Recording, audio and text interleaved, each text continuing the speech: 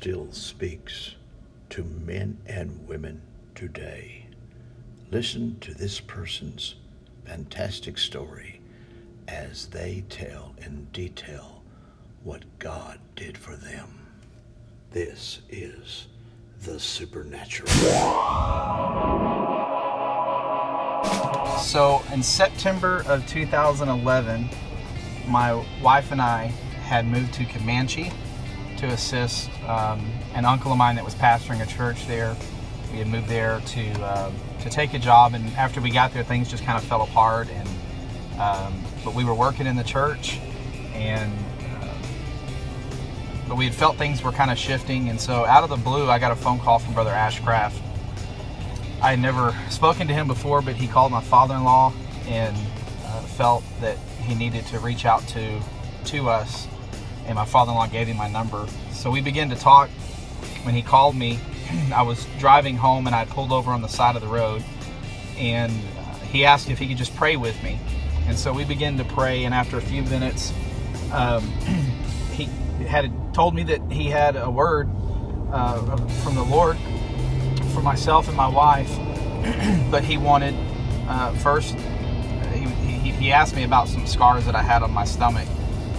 And I had gone through a surgery, a corrective surgery for an ulcer that I had, and I was having some complications from that surgery that I'd been dealing with for about an hour. And so as we began to pray, he told me that he felt the Lord was going to heal me, and that I'd feel an angel of the Lord in the car with me. And all of a sudden, it was like the heat in the car just turned on, and I just felt this warmth cover my entire body. And from that moment, I've never dealt with any of the complications or the issues that I'd been dealing with at that time. So afterwards, he instructed me that my wife and I were going to move to San Angelo. And of course, at the time, we were really struggling financially.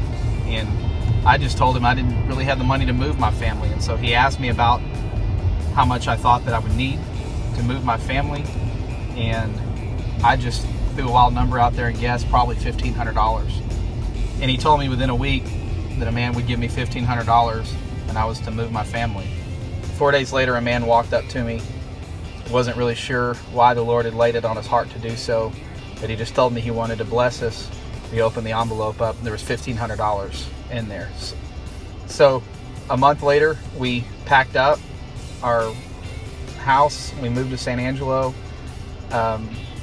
Did not have a job lined up, didn't even have a house lined up, but we were just praying for some direction. Brother Ashcraft called me after we'd been here a few weeks and told me that a man in the church was going to connect me with the company, that it would be a sales position. When I interviewed for the position, I know it would be the right job because they would tell me the position had been open for a while and they were just trying to fill it with the right individual. So I went in.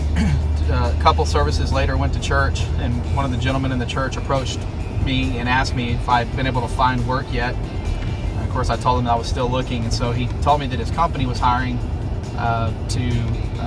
for people that would install phone lines and high-speed internet systems, and asked me if I would be interested. And of course, I just needed a job, so I agreed to interview for the position.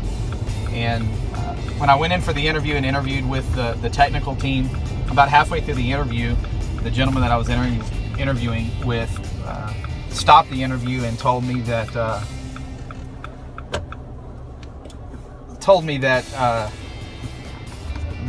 he felt I'd be a better fit for their sales team than their technical team, and asked me to sit in the room. He left the room and went and got a sales manager, and the sales manager came into the room, interviewed me. After about 5 minutes, offered me a job on the spot. And I asked him about the position, why they were hiring for it, how long it had been available. And his exact words were that the position had been open for some time, but they were just trying to fill it with the right person. And so without hesitation, I accepted the position. 7 years later, 8 years later, we're pastoring the church in Robert Lee, and the Lord just continues to do great things in our ministry. We love Brother and Sister Ashcraft, and we appreciate all that they allow the Lord just to work through them and the blessings that they are to the churches. And we just believe God's going to do great things in the days to come.